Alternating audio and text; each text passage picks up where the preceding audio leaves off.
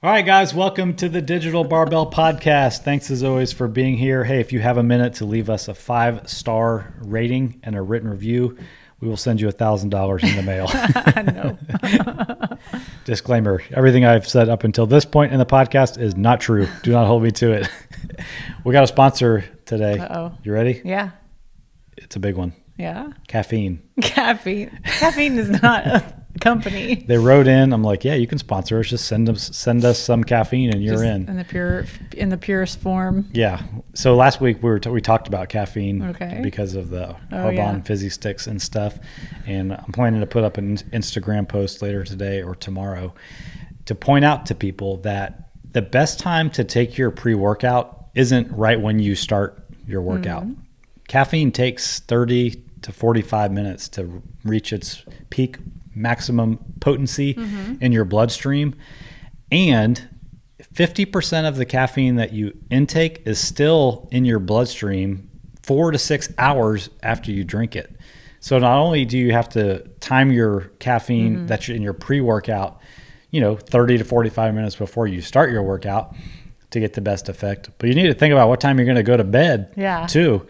Or if you're going to have more caffeine later in the day when you take your pre-workout. So if you're listening to this, you work out like first thing in the morning, get up a little bit earlier and get your caffeine in your system. See if you notice a difference.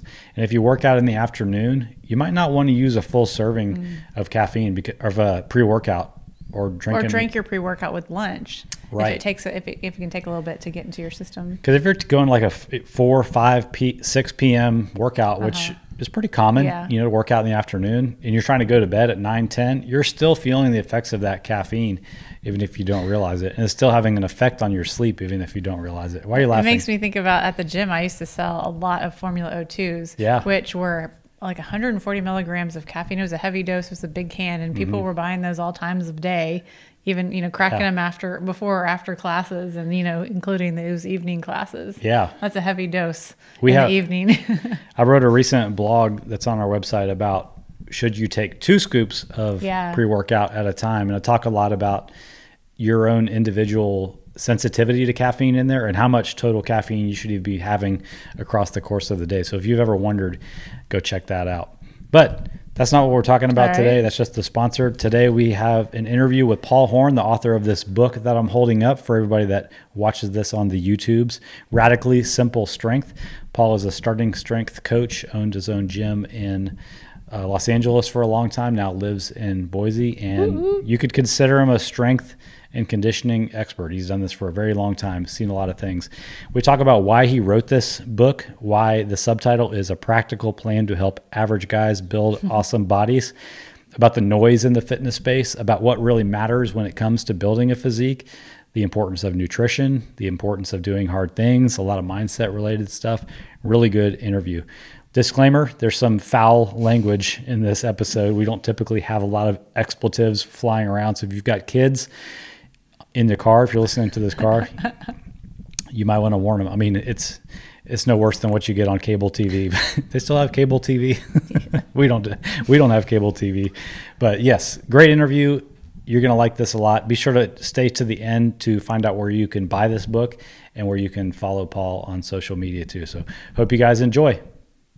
Okay, if you're an average guy, you are in luck. Paul Horn is the author of Radically Simple Strength, a practical plan to help average guys build awesome bodies. Welcome to the podcast, Paul. That was a great intro. Thanks for having me, man. I actually have a few book ideas rattling around in my head to write, and this was kind of one of the ideas. I want to talk about that at the end, but this was like one of the books that I really wanted to write. So I think you saved me a couple of years on writing this one. It's a stupid thing to do business wise, because you spend 2.5 years just agonizing over this thing every day. You sit down and it's just like hell. Yeah. And then you're done and you put it out and you're like, yeah, it's like $20. it's definitely a long-term play. It's a dumb way to make money. But that's not why I did it. It's really like it forces you to clarify your thinking. And I had been coaching for 20 years. And I was like, I need to figure out what I actually think about this. And there's no better way to do that than to have to write it down. So yeah. Yeah. I mean, so that actually kind of brings me to the first question. Like, coaching as long as you've experienced a lot of things, everything from, mindset related stuff to programming, to nutrition, to everything. Why did you decide to distill it down to this particular topic and kind of go after this niche?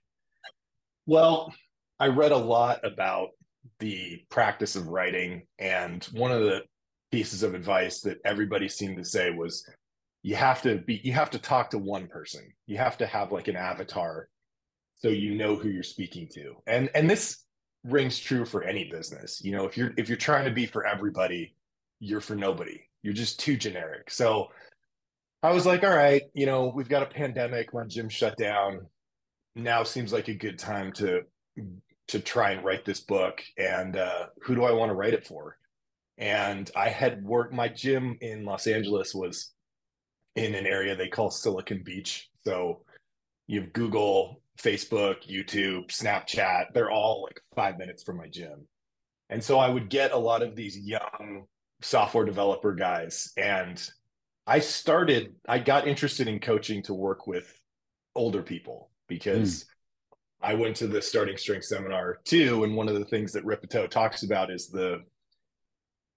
how an older person who falls and breaks their hip dies within like 30 days or something. Like over 60% of them. And I had a mom, she was getting up there and I'm like, oh, and if we just lift weights, then they're not gonna like, oh, this is great. Like I could do this. And so that was my goal initially with the gym, was to help people over 50. But because of the location, I got these young tech bros and I ended up really liking working with them because they were, they had all the pieces in place. They were smart. They made a lot of money. They had nice cars. Their life, they had checked all the boxes in their life. And then they're like, dude, I really want a girlfriend. The missing piece. There's like, everything else is great. I'd really like to have a girlfriend. And, a lot of them were very skinny or skinny fat, and it was like this one. And because they had spent most of high school and college head down learning to code so that they could make a lot of money later, they weren't on the football team. Mm-hmm. And so this was really, coming to my gym was the first exposure that they had to like a weight room. And I just loved the journey with those guys because you take a kid like that and you train him for 6 months and he gets up to like 185. And my favorite day ever, they would come into the gym 6 months, 8 months later, and they'd be like, hey coach, it'd be cool if my girlfriend like comes by and I'm always talking about the gym. She wants to check it out. It's like, oh, like you're getting laid. Like it worked. And it was like, I just loved I liked working with them. And so when it came time to write the book, I thought, I'd like to talk to those guys. I think I tell a story in the introduction where I was out at a bar, just kind of looking around and I saw one of those guys and I thought, God, if I could make this kid's life better. And he has no idea that I can do this for him. And I wish I could just hand him something and say, just do this. Yeah. And just do this, ignore everything else. And I promise you, we can fix this part of your life. And so that was really the reason for writing the book. And then of course, as soon as I published it, I start getting all these emails from women. They're like, what the hell, man? I'm like, all right, well, let me, it's not the only book I'm going to write, but yeah, this one's for them. And then we'll do another one for you guys. Well, Mike Matthews has Bigger, Leaner, Stronger, and then he has the female version of it, which I think he calls Thinner, Leaner, Stronger, if I'm not mistaken. So exactly. I'm upset that he took that Bigger, Leaner, Stronger line because it's perfect, and I catch myself writing it all the time in marketing copy. And it's like, do you want to be bigger, leaner, stronger? Oh, I got to delete that, Another letter from Mike's lawyer. Right. So it sounds like you were actually at a crossroads in your gym where you were either going to have to, cater to this clientele or or actually start like an app, a dating app for these guys to help them find women who are looking for rich, skinny, fat guys. There's only so much I can help them with, and we can definitely get them in better shape, but it's funny because that's the other part. I hadn't really thought about this, but having them also be in that gym environment with other guys who, are, you get a mix. You get the nerdy guys, you get the alpha males, you get the successful CEOs. But so not only are they learning to lift weights and push themselves and do hard things, but they're also kind of getting a vibe from other guys. And it ended up, we used to have this evening session, like, Tuesday, Thursday nights, and it just turned into like a bunch of guys. It was like a locker room. And I think they learned a lot there too, so it was learned about life. Yeah. And there's something about when you like the way you look, all the other pieces kind of fall into place. Yeah. And we often think that that's a superficial goal, but it really matters. It's like when you wash your car, you feel like it kind of drives better, or when you put on a nice suit, you just walk a little bit taller. Well, if you make your body you look in the mirror and you go, huh, all right. You project yourself differently. So yeah, that's why it was important. It's also an outward reflection of you being dedicated to doing the things that it took to get like that. Like when you look around at people who are grossly out of shape and obviously neglecting their health, it kind of shows you the lifestyle that they're leading and the level of discipline that they exercise in their life on a day-to-day basis. And when you take a guy from being out of shape, small, overweight, weak, all that kind of stuff, that's a hard journey to go through. And if you get to that point, other people recognize that I've tried before. Hey, that person like is willing to put in the work. Yeah, it is being in good shape is an indicator of good health, usually, or I mean, if you're juiced up on steroids, but in the middle through part, pharmaceuticals. Yeah. There's always the extremes aren't necessarily healthy, but if you're above, and that was the line in my book. Like, I'm not trying to make anybody a bodybuilder. I don't want to coach competitive powerlifters anymore. There are better people to do that. I'm interested in taking a guy from like below average to above average. I don't want the gym to be your entire life. It's not, you're going to burn out, or you're going to be really awkward and antisocial because all you do is talk about the gym. And when you're on a date, like she doesn't care about your deadlift. So the gym and fitness and strength training should be a part of your life, and it should make the other things in your life better. You know what I mean? So that's really what we're trying to get out of this. Yeah, the intro to our podcast says that your fitness and nutrition should enhance your life, not take it over. I think and that was a big shift, because in the 90s, the gym was the activity. Like going to the gym was like, it was this culture. And then CrossFit came out, Starting Strength came out, P90X came out, and it shifted the sort of the culture to it's actually not about going to the gym. It's about using your time in the gym to make the rest of your life better. Yeah, and that was it was a big shift. And it really, like, people don't give P90X enough credit. Like this was, Ripito pointed this out to me a long time ago, but they were the first fitness product on TV to spend millions of dollars spreading the message that like fitness is like, getting in shape is hard. You're going to sweat. It's going to burn. Your muscles are going to be confused or whatever, but it's not the Thigh Master. It's not, 5 minutes a day and it slides under your bed. It's like, this is, you got to work. And that helped change a lot of people's minds right at the same time CrossFit was coming out and saying, look, this is about functional fitness. I was just writing an article about this, but everything's cyclical. And fitness is no exception. So you have, when I got into this, it was all bodybuilding. It was T Nation and, Arnold's book, and it was just all about bodybuilding stuff. And then CrossFit came out, starting strength came out, powerlifting went through this total, resurgence in popularity. And it became about like, hey, I don't really care what I like. I care about what I can do. Mm-hmm. I care about my deadlift. I care about how much I can squat. And now about, I don't know, 5 years ago, it started to shift back the other way, where people are now, now you see, machines aren't all that bad. Maybe there's a place for doing some ab work and that's how this works. You swing one way and then the pendulum swings all the way the other way, and then it kind of meets in the middle, which is where we are now. You see a lot more people getting back into bodybuilding. Yep. Primarily because all the powerlifting people got fat and hurt. Well, and the high level CrossFitters all look like bodybuilders too. Yeah. But I mean, speaking from experience, it was like, okay, like I can't bend over and tie my shoes without my face turning red. I've had 3 shoulder surgeries and I look like shit. So like maybe we need to fix something's got to give.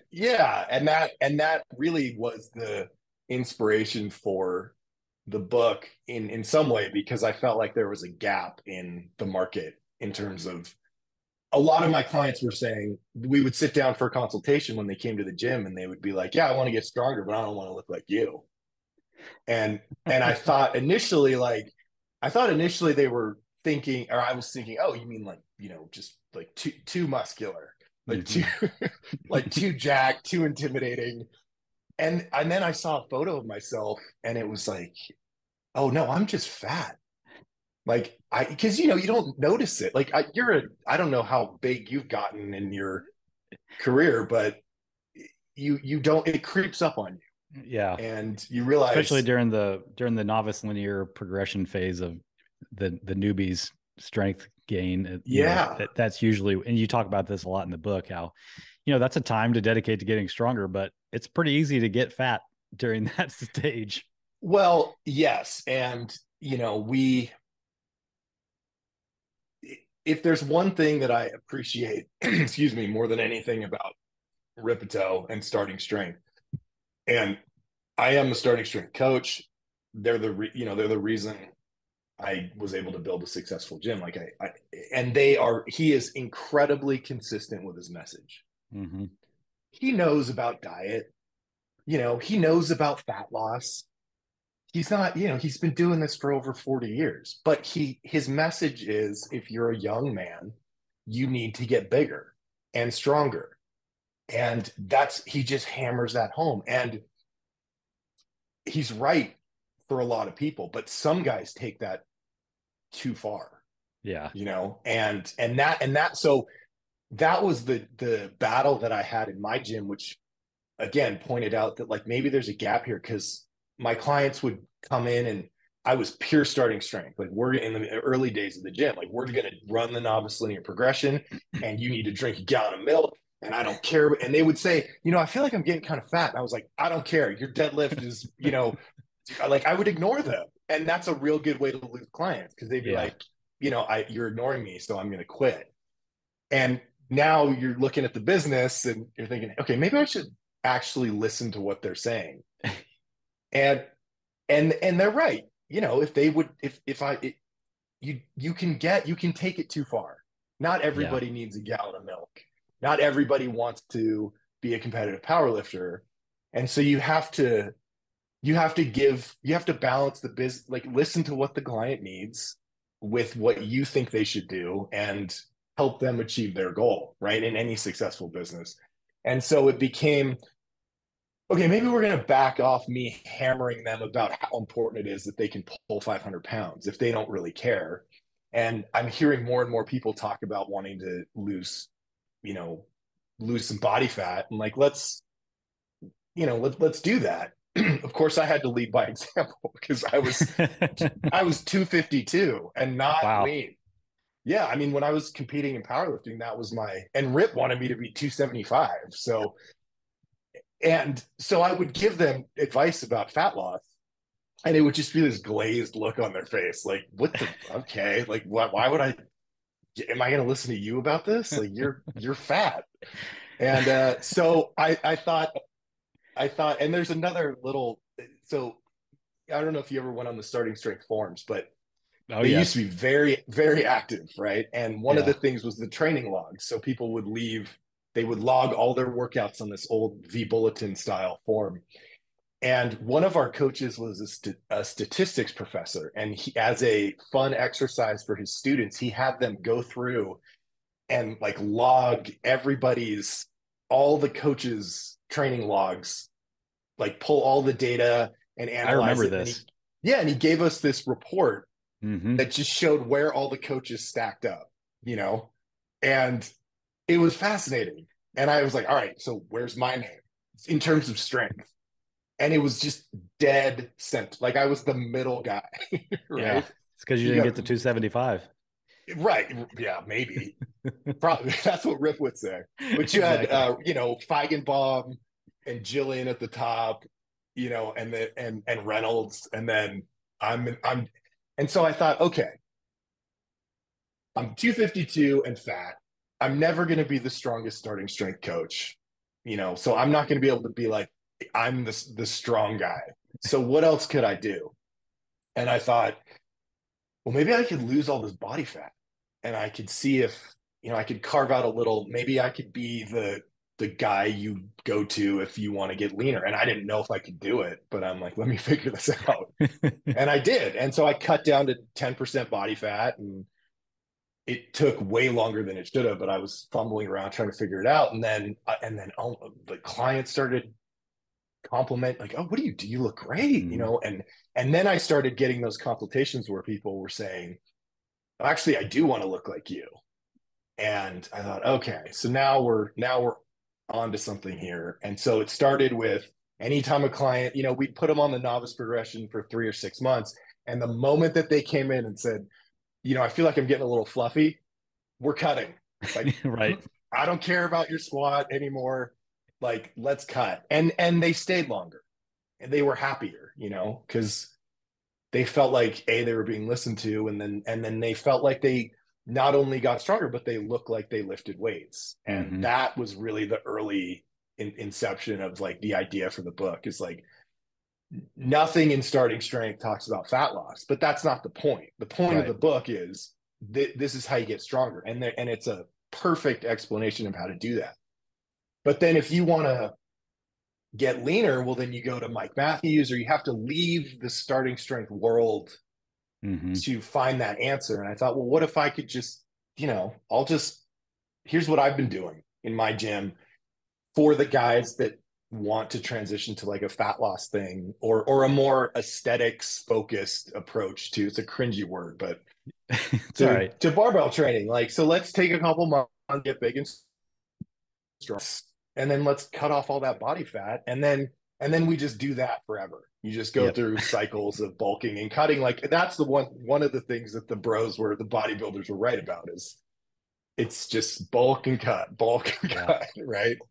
But just to circle back, Rip is absolutely right in the sense that, and I think there's another coach that I heard this from, so I'm stealing this, but they said, if you want to walk around as a jacked 35-year-old, you have to spend your 20s getting as big and as strong as you possibly can and not worrying about body fat, because that's when you grow, when it's easy to grow, when you're young and you've got ridiculous amounts of testosterone. Just get up to 275. If you wanted to maximize this journey, do it. Rip's right about that. And then because if you're 275 and you're squatting 500 and pulling 700, and then you decide to cut, you're going to look ridiculous. You're going to be right. But the problem that so many guys face is they want everything all at once, and they want both. So they want to do both at the same time, and they never accomplish either one.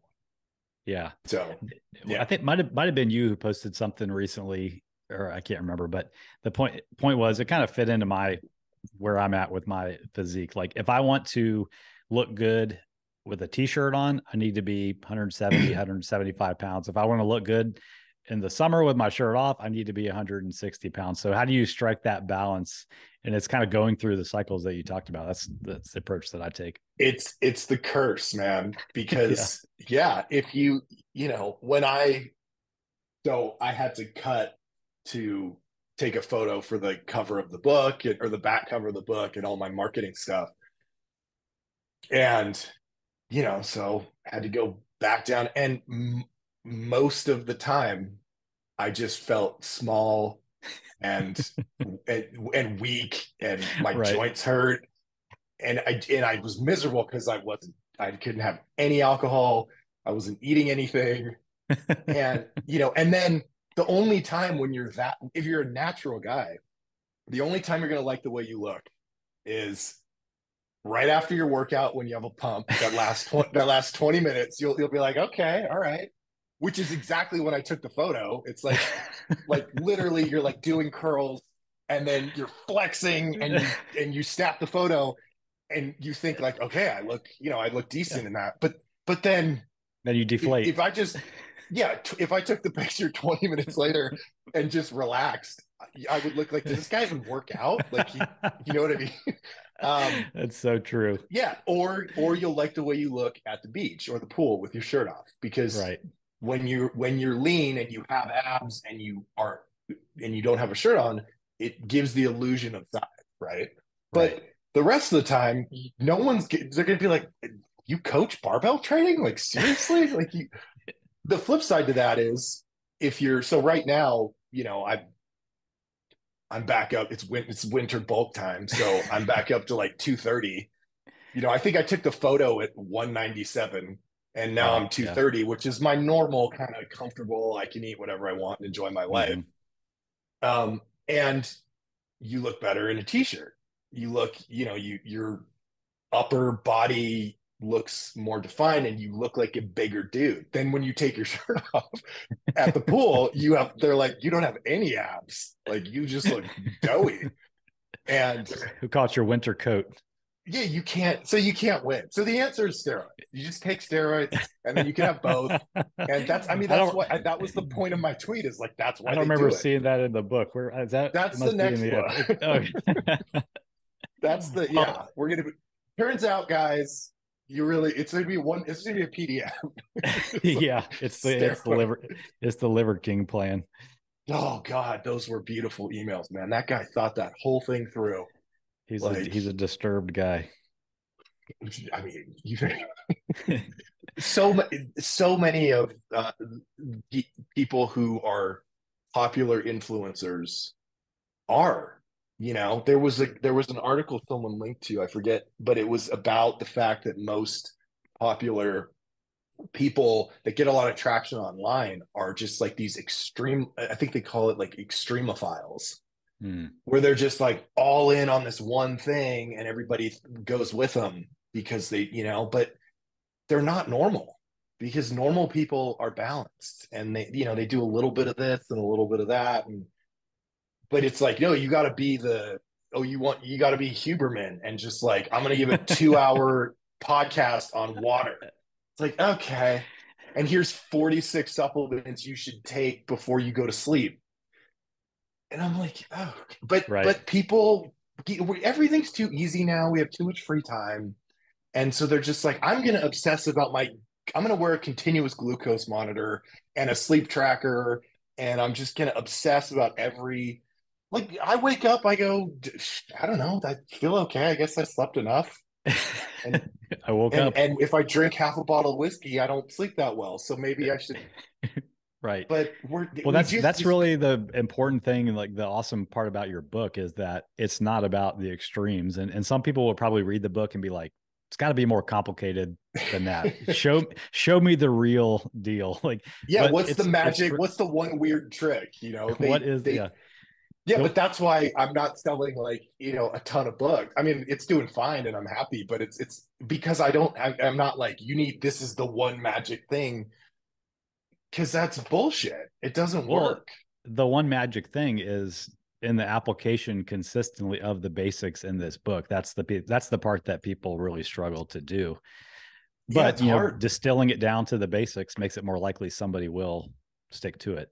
Well, so let's kind of get into some of the specifics of the book and kind of talk about what the plan you lay out in there is. And I do want to point out, like, even though this book is written for men, you know, and there's a lot of things in the book that divide men up into categories and give them starting places and landmarks and things like that. The principles of building muscle, getting lean, getting strong, all that stuff still applies to women. So about half of our listeners are women. I'm working on I didn't expect the response from women who actually bought the book, and it's been great. So I am working on a supplemental PDF to just with minor adjustments for the nutrition plan and the workout programs to take what's in the, because you're right. The actual tactics apply to everybody. I mean, the food amounts in the nutrition plans are for men, but but the overall message and the programs and how it works, it would work for literally anyone. So yeah, but I am working on that, so it'll be up on my website and hopefully but for the month. But anyway, cool. What do we want to? All right, so let's and we'll kind of talk about what the 3 main steps of going through this are, and how people kind of mess it up and how we can avoid that. And I wish, you know, I'm 44 right now. I wish I had found this book when in my 20s, because I completely missed out on an entire decade of building that base. For me, it was like built that base in my mid 30s, if I'm being honest, and I'm just now, you know, reaping the benefits of that. So some guys listening to this right now and they're in their 20s, you're in luck. Listen up. Yeah. I mean, like I said, I wrote the book I wish I had. Yeah, exactly. Back in the day. Okay, so you know, a lot of people don't get the results that they want because they skip the very first step that you talk about in the book, which is getting stronger. Why is strength so important, and why does it have to be the base of this whole thing? Well, strength is force production, right? Your ability to lift. I mean, and it's tied directly with muscle growth. Mm-hmm. You know, so if you want your muscles to get bigger, they have to get stronger. They have to produce more force. This is why, you know, going for a walk doesn't make your legs big. It's not heavy enough. Mm-hmm. So if the goal, whether your goal is I really want to be strong, or whether your goal is I want to be jacked, the way that you reach that goal is the same, which is you have to get your muscles stronger. So I guess the inverse would be there's no way to do this there's no way to get bigger and put on lean tissue without getting stronger. So that's where we start.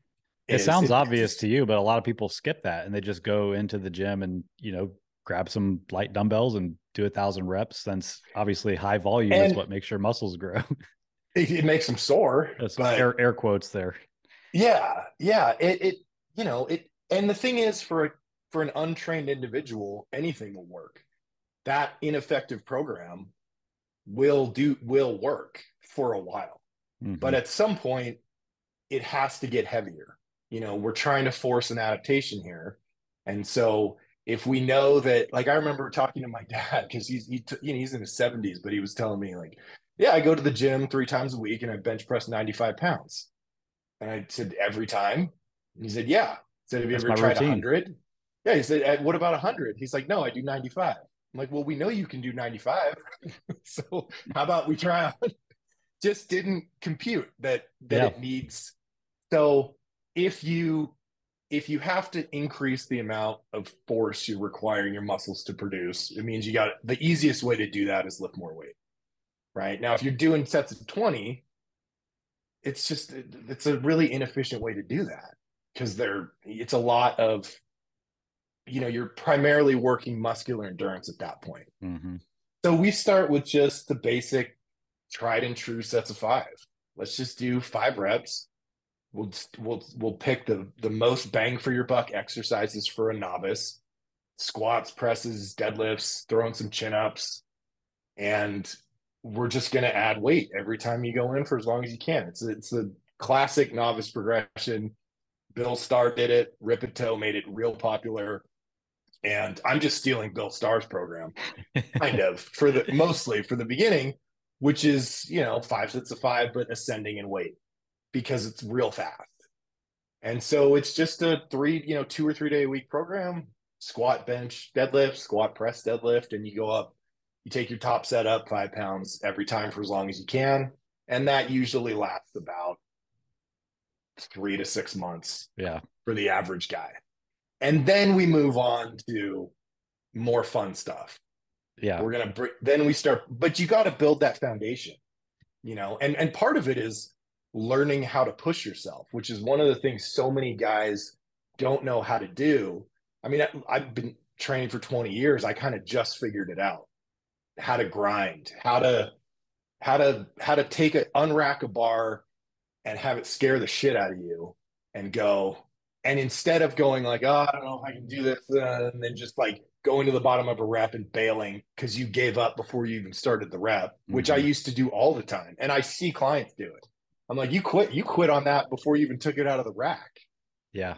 But but there's some point where when you do it long enough, you unrack that bar and you feel that weight on your back and you feel the fear and you go, okay, let's go.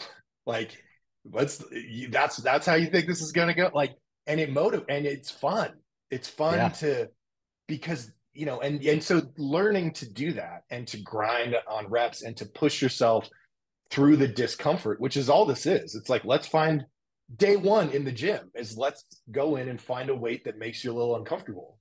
And then the next time we're going to go a little heavier and a little heavier. Right. And you're doing that for 20 years. Yeah. Right. But learning how to do that is really, I mean, that starts in the novice phase. It starts on day one. And it takes, so this is, I've said this a million times, but yes, this is about making your body stronger, but man, does it do a number on your brain in terms of, I wrote this in the book. Like, I am no Navy SEAL. For most of my life, I felt like a pussy, have you ever met like an active duty, like special forces guy? You just can feel it. They walk into the room and you're like, okay, this is the alpha male of him. Whatever he's got, like, I don't know where that came from, but damn, it's palpable. And it's like, it's primal, like, okay, I'm now the low ranking male in this group. Yeah. And it feels shitty, right? Because you're like, how do I do that? And there's all these books and there's all these bullshit, men's on Twitter, these masculine testosterone, like, women hating red pill, these communities of like, really, you go down a dark hole in terms of in that world with men, right? But that's what they're looking for, is they're trying to get a taste of like, how do I move up this hierarchy, and you get strong. I mean, obviously I know that, when you have a hammer, everything looks like a nail, and I'm a barbell coach. So I think this fixes every problem in the world. But man, I can't think of another. I think Brazilian Jiu-Jitsu is a similar thing in that you get in there and you have conflict and you have to actually throw down with the guy, and that can have the same. But in terms of ease of application and to have to go into the gym 3 times a week, every week, and test yourself in a very controlled environment with a little bit more weight. Oh, and then you take that and compound it over a lifetime. It makes you tougher. It makes you I am way more mentally strong than I would have been if I'd never gotten into this. Amen. I can think of some, like, I remember when I was starting to get to those places where you unrack the bar and you're like, am I going to be able to get back up? After I let this thing lower me down, like that confidence after you do it. I can remember walking into like concerts and things like that, social situations, and kind of looking around the room and be like, okay, if things go wrong here, I feel like I can, be a leader in this circumstance and help people get to safety. I'll tell you something. And so the other night, I set a PR for my squat for a set of 5, right? I think it was like 410. I'd done it for like a triple, but I'd never done 410 for five. And I don't know, I just had it that night. I've been working on it for a couple weeks, and it just went. And I think it was actually when I was doing that little back and forth with Will, when we were just talking shit to each other on Instagram.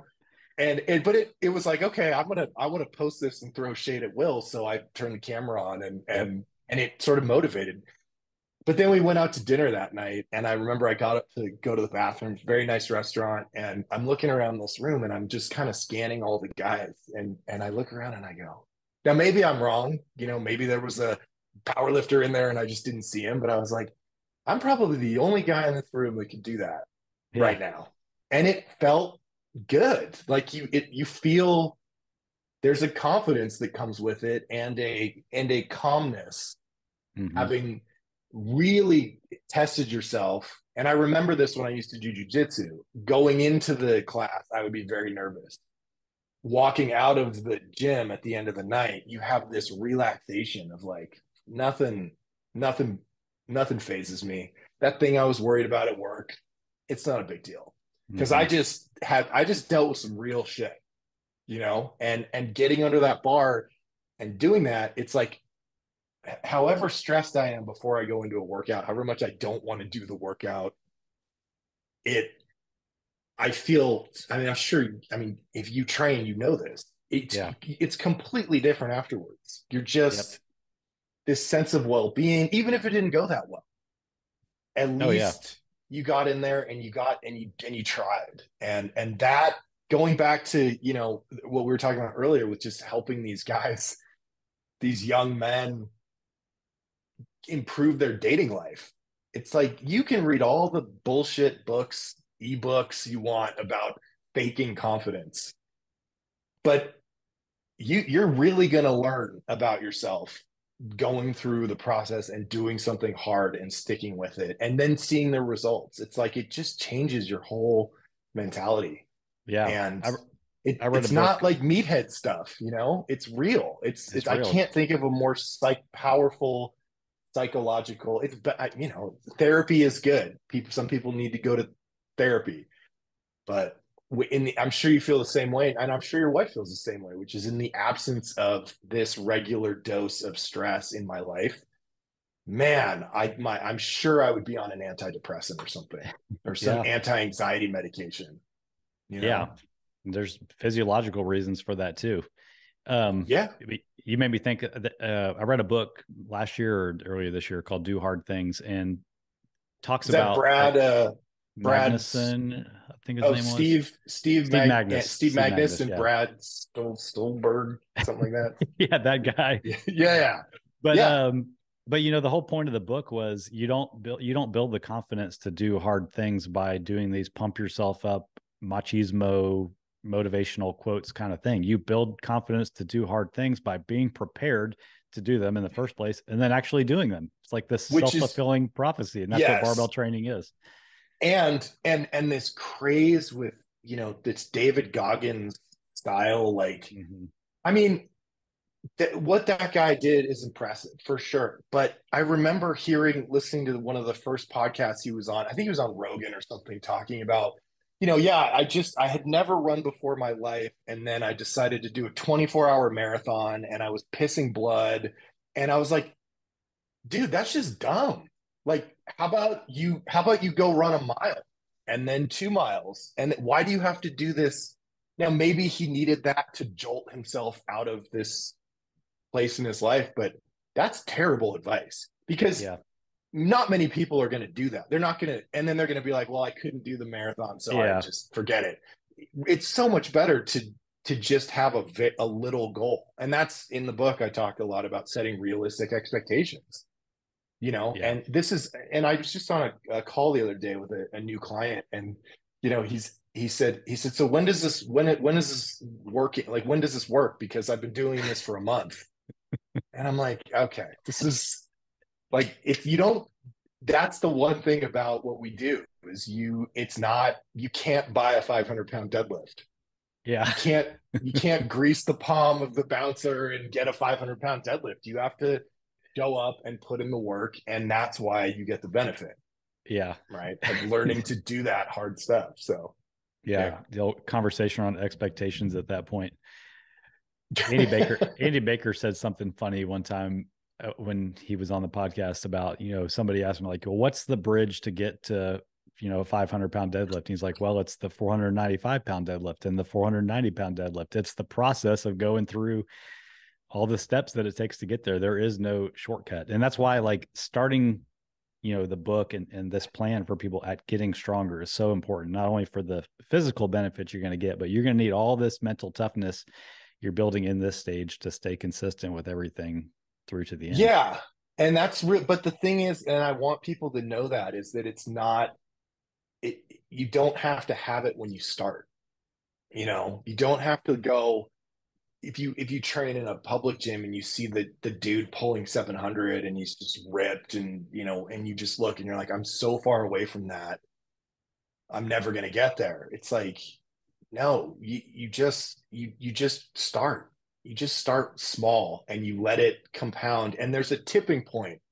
I knew if I could get, so as if you've done any type of linear novice progression, the beginning is fun because you're new and you're learning a new skill. And every time you go up in weight, it like every workout you add 5 pounds and every day's a PR.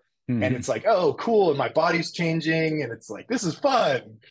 The end of the novice phase, it's like you're laying in bed at night thinking, if I don't go to sleep right now, I am not going to get my deadlift. How many grams of protein did I have yesterday? And you're thinking about your evening workout all day. And you're just, and all the reward you get for getting in there and dealing with that anxiety and grinding out the rep is that you get to go up 5 pounds next time 2 days later. And right. that's the time when I would lose clients. Yep. Because they're like, this isn't fun, man. I dread every workout. I don't feel good. My knees hurt and I feel like I'm getting fat. And what? So I can just press again and put 2 pounds on it. But if you can get them to that next phase, if I could get them through the novice phase, and we always ended a novice phase with a testing day where it would be like a little mock powerlifting meet. Okay, this is what you could squat on day 1. And now we're going to test your deadlift and we're going to test your 1 rep max. And oh my God, they loved it. They're like that because you see it. They're like, oh, this actually, because now they're only doing 1 rep and they're moving. I squatted 3 plates. I squatted 4 plates. I deadlifted 4 plates. And then you're out of that grindy novice phase and into intermediate land. And that's where things get a lot more fun. So, my goal, a lot of people were asking about this novice phase versus the starting strength novice phase and whatever. And my goal with the novice phase in this program is I want to get you to the intermediate phase. Yeah. As fast as I can. And maybe we're going to leave some gains on the table. Maybe if we had run the starting strength linear progression and you had drank a gallon of milk, you'd tap out at 365, but you're going to tap out at 315 and we're going to switch to the intermediate, but you're not going to burn out. Yeah. The thing about the end of the starting strength novice linear progression is unfortunately the only thing waiting for you at the end is the Texas method with even more torture. Right? I mean, it's like, oh, okay. Well, now what we're going to do is we're going to take what you've been doing for 3 sets of 5, which you totally beat to shit on, and we're going to do 5 sets of 5. Right. I mean, but we're also going to squat another time. Yeah. Here's the thing. That program works.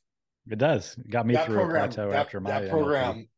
Yeah. And it sucks. And Rip will tell you it's for a very specific person. It's for a lifter.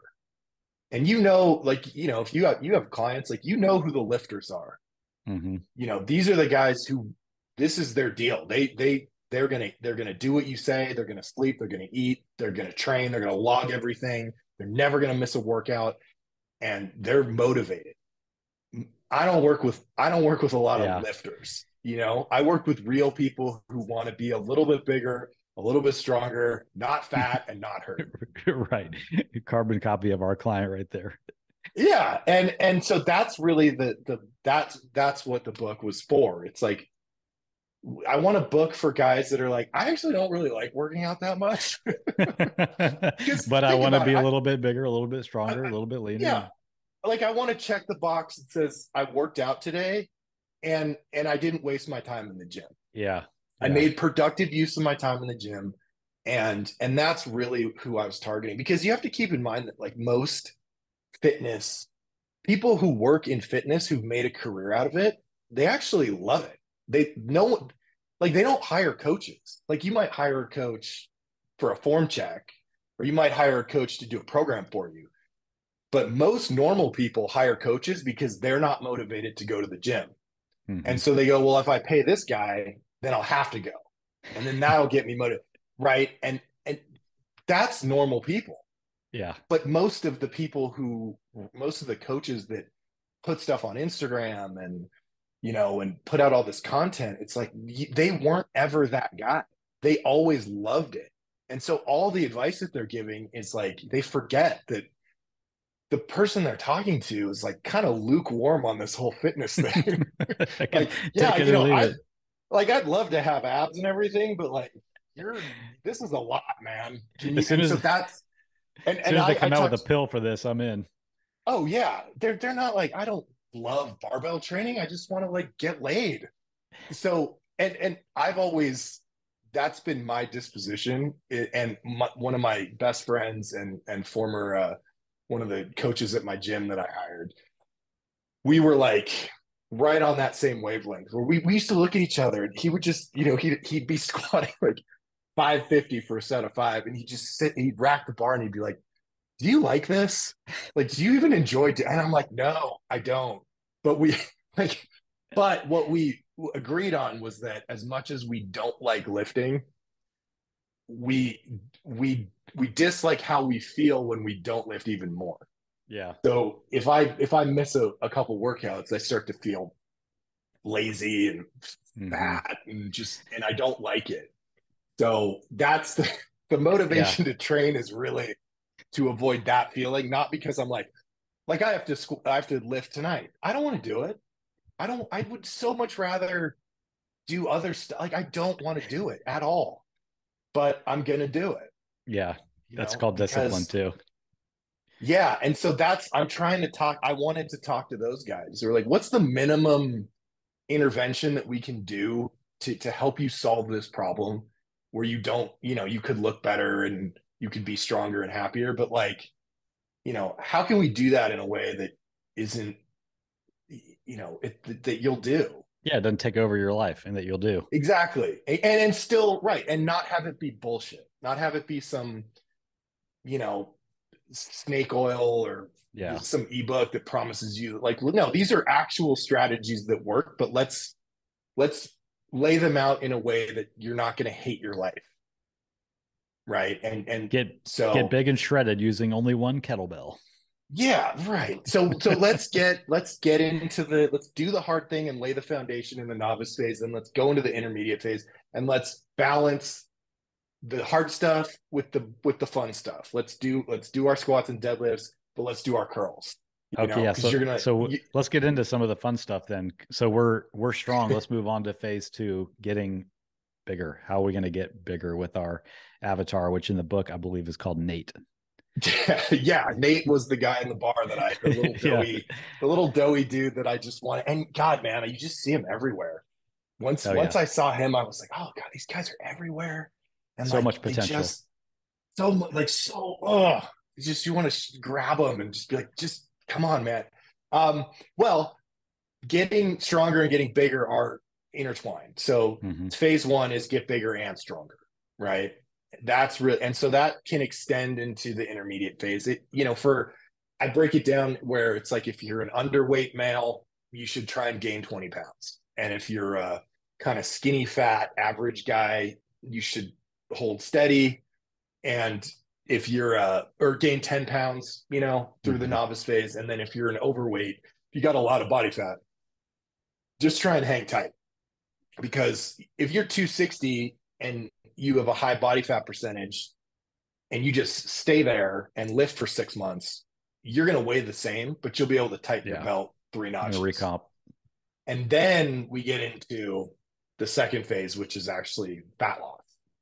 Yeah. Now that you've built this foundation, let's figure out how to cut off that body fat and show people that you actually lift weights.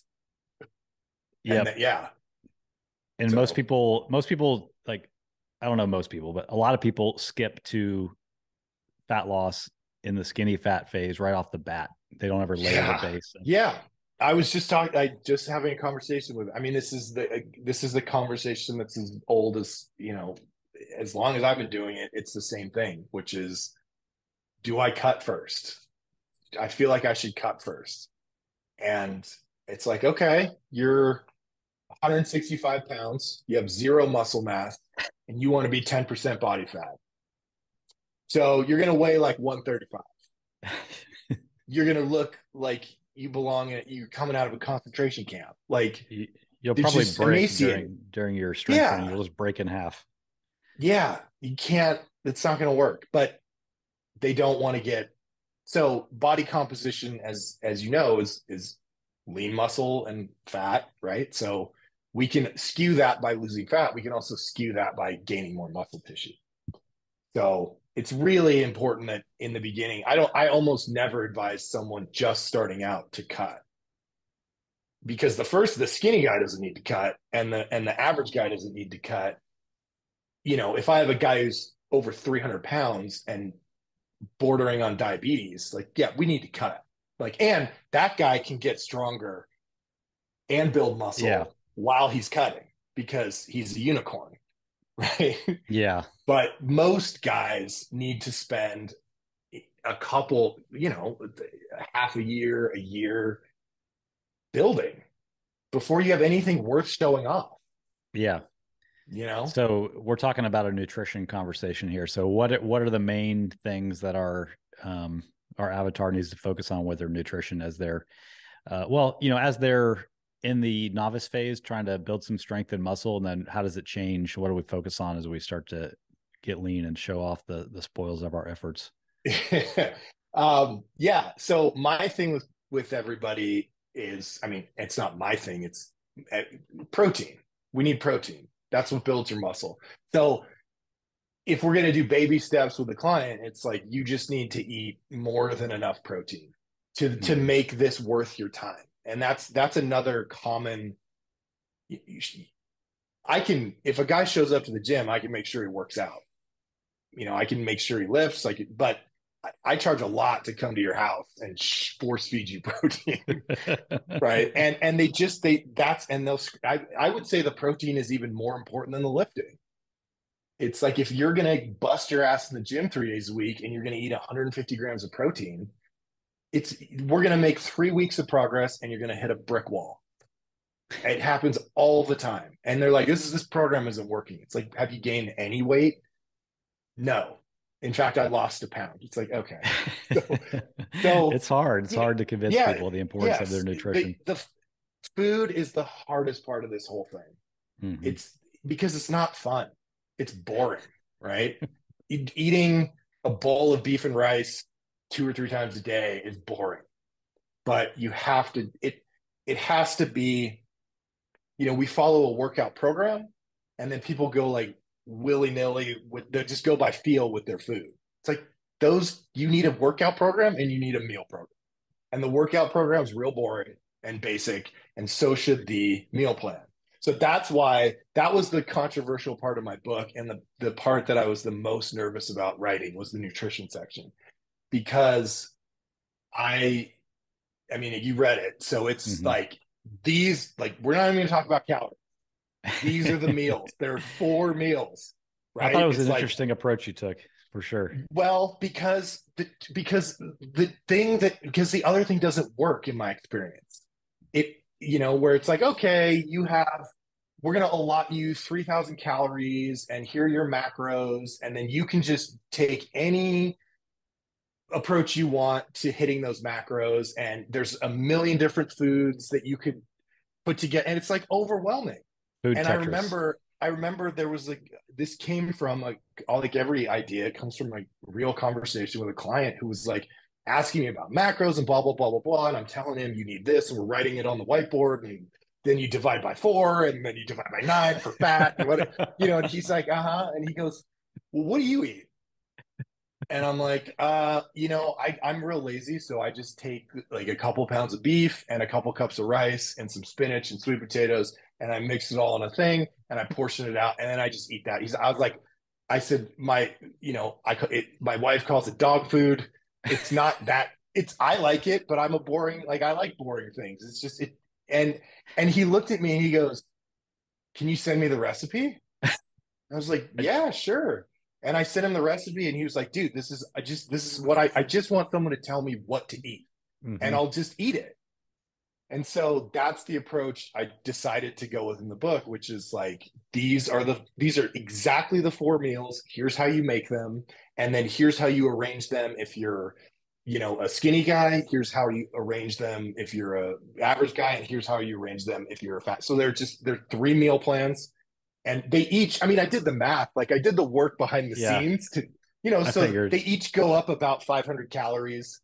But the idea is, look, pick one, eat it, see what happens on the scale. And then when it stops working and you're trying to bulk, go to the next one. And if you're trying to cut, go down one. Right. And so we're not talking about calories, we're talking about food. You know, and you're already, all it is we're just manipulating how much rice. So in one meal plan, you're eating 2 cups of rice, and in the next meal plan, you're eating 1.5, and maybe like you don't put peanut butter in your protein shake or something. Right. They're very small, but we're working with what you're already doing, and it's very concrete. And so I knew, like, when I sent it to my editor, who wasn't a lifter at all, he's like, I would never do this. And I was like, oh God, this is a terrible idea.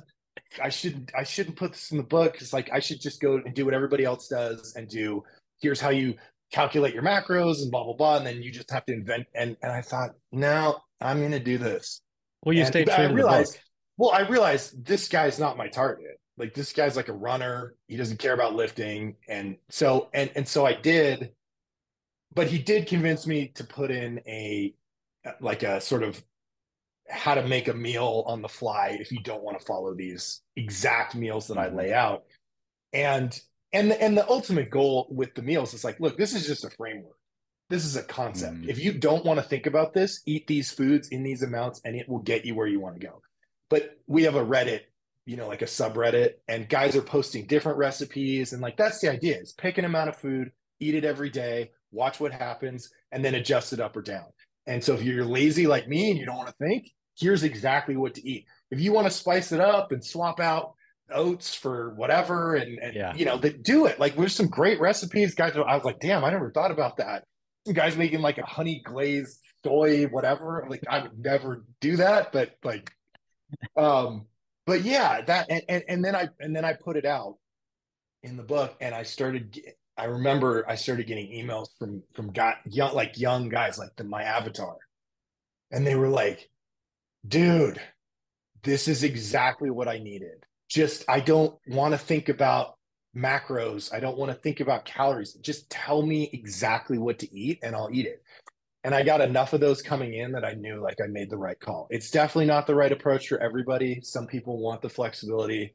But I think there's enough guys out there who just don't want to think about it because the food is overwhelming, or it can be. Yeah. So it's the hardest part to think about and to stick to, for sure. But like I said, you stuck to the approach of the book, a practical plan to help average guys build awesome bodies. It doesn't say an individualized plan with tons of variety that factors in every single scenario to help this one specific guy. So yeah, it works for what it was supposed to be. Yeah. There are limitations, and you have to do sort of if you're going to tell everybody, if you're going to create a workout template or a food template, there's some generalization, but yeah, at least it's a good starting point where I'm expecting that a guy will go, okay, like, I see what he's doing here. I see the logic behind these meals or the structure of the meals. And now that I've been doing it for a couple months, I feel like I can tweak it a little bit. It's like, right. Dude, I can swap out chicken breasts and thighs. Yeah, and give me the recipe, because I'll put out another book with. I'm not saying these are the most amazing meals at all. Like, They're incredibly boring, but they take no time to cook and they get the job done. So book number 3 is going to be a recipe book. I can already tell, Paul. Oh, after the for women's sure. book. Yeah, we're gonna get no. There's the guys on Reddit are posting up, like I said, some really cool. I'll have to check that out. Yeah, it's cool to see them riff on it.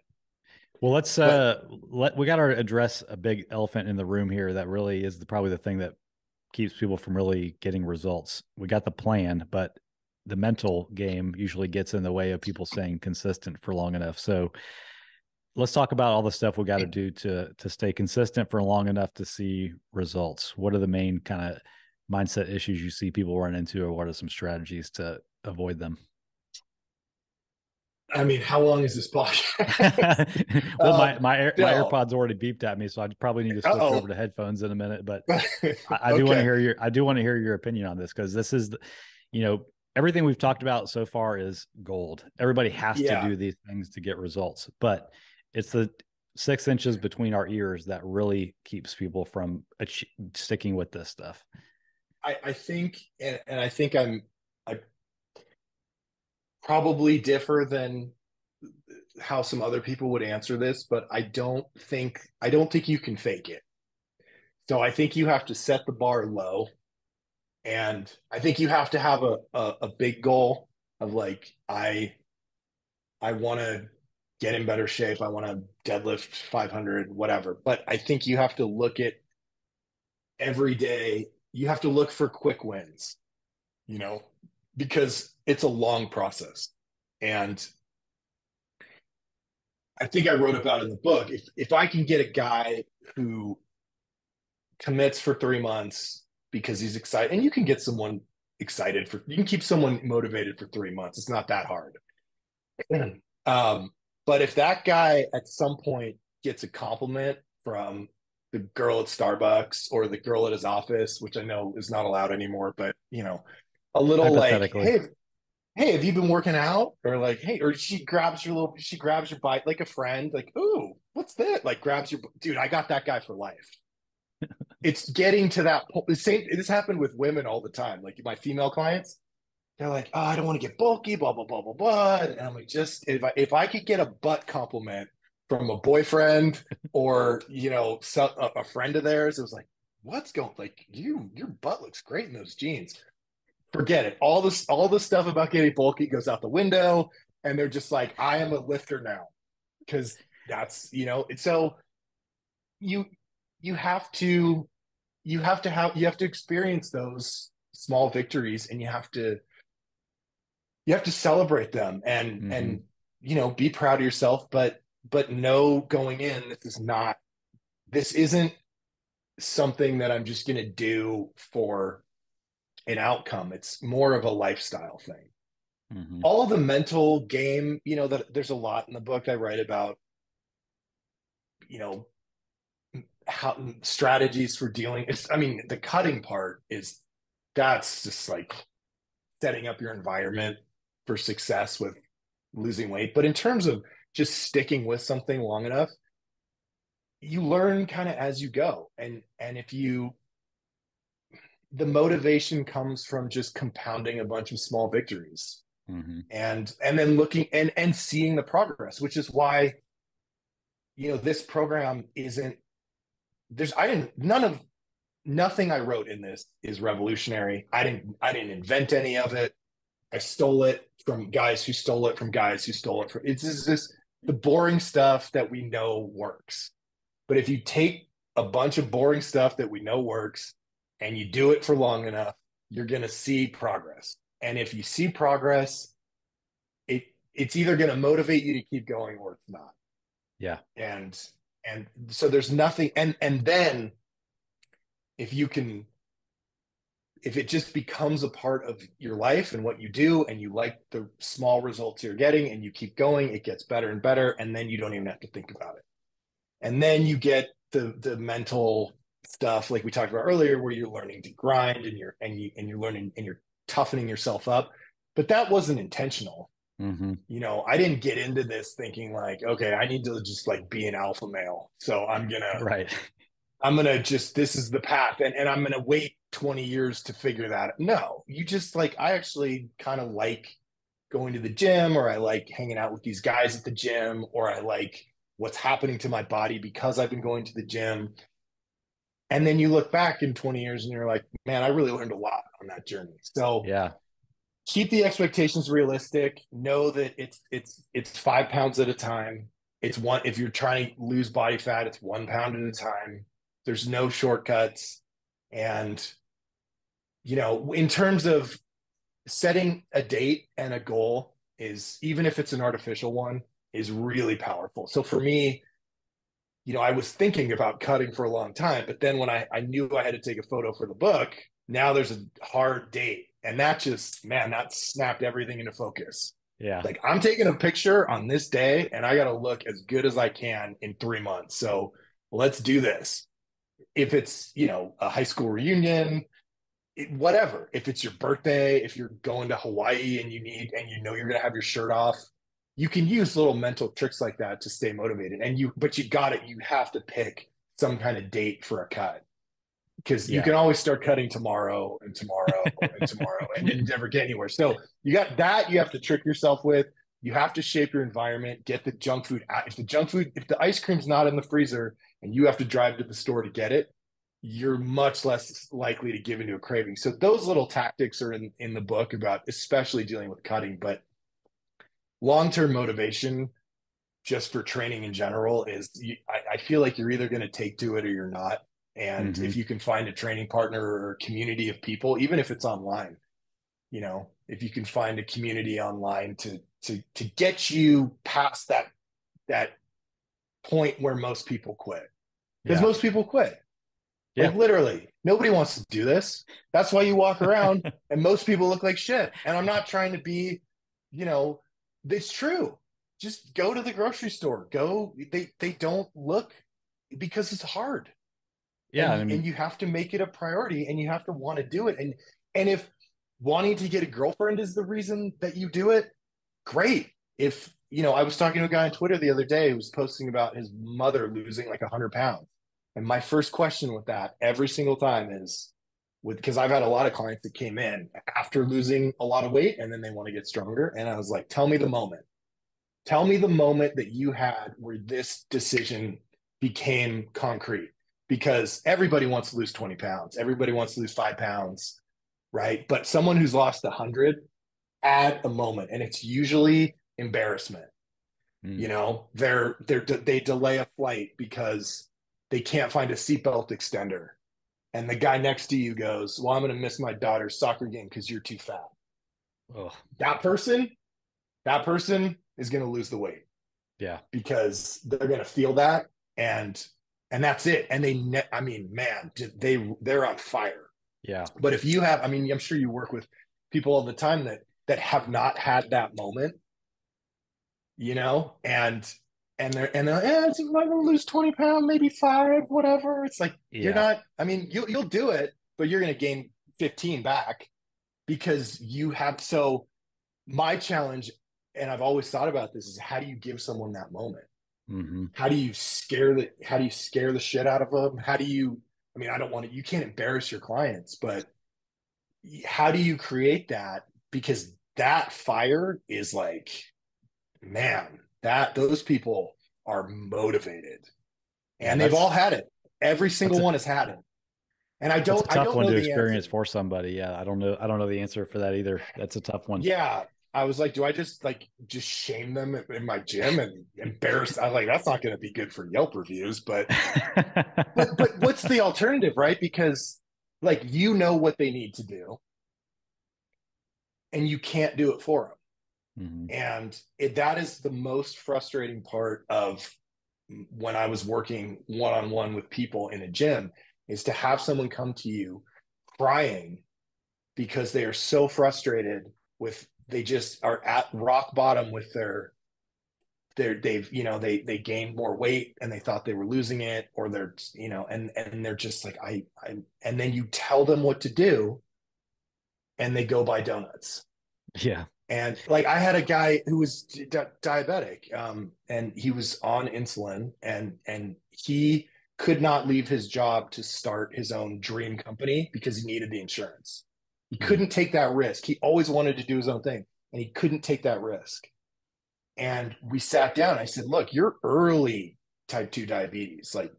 And you can not have that disease. You don't have type 1. We can fix your diet.